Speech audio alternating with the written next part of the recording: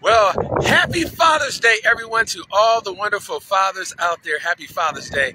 Farmer Mike getting it in at Ophelia's Blue Vine Farm in the Jazz District where it lives. And before I go in on this master class, don't forget to go to our YouTube channel, Ophelia's Blue Vine Farm on YouTube. We have close to 300 videos all dedicated to urban farming. So today I'm out here putting in the work because that's what us fathers do. You know, we have to give it 100%.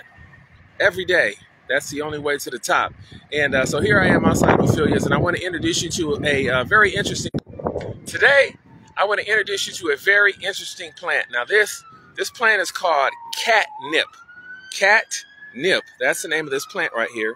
And look at how beautiful it is in the landscape here.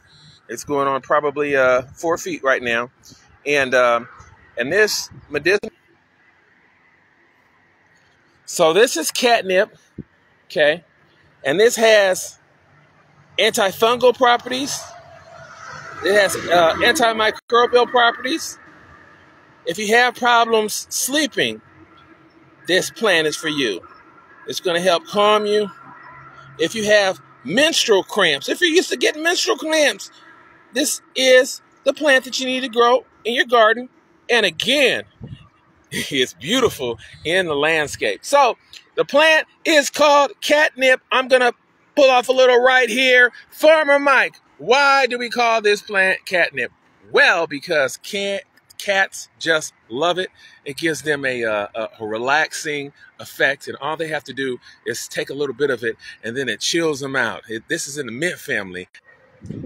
Again, catnip, a great plant to go in your garden, and cats love it. That's where it gets its name from. It chills them out and relaxes them. So think about growing this if you have cats, if you get frequent menstrual pains. It is also a great plant if you're having trouble sleeping.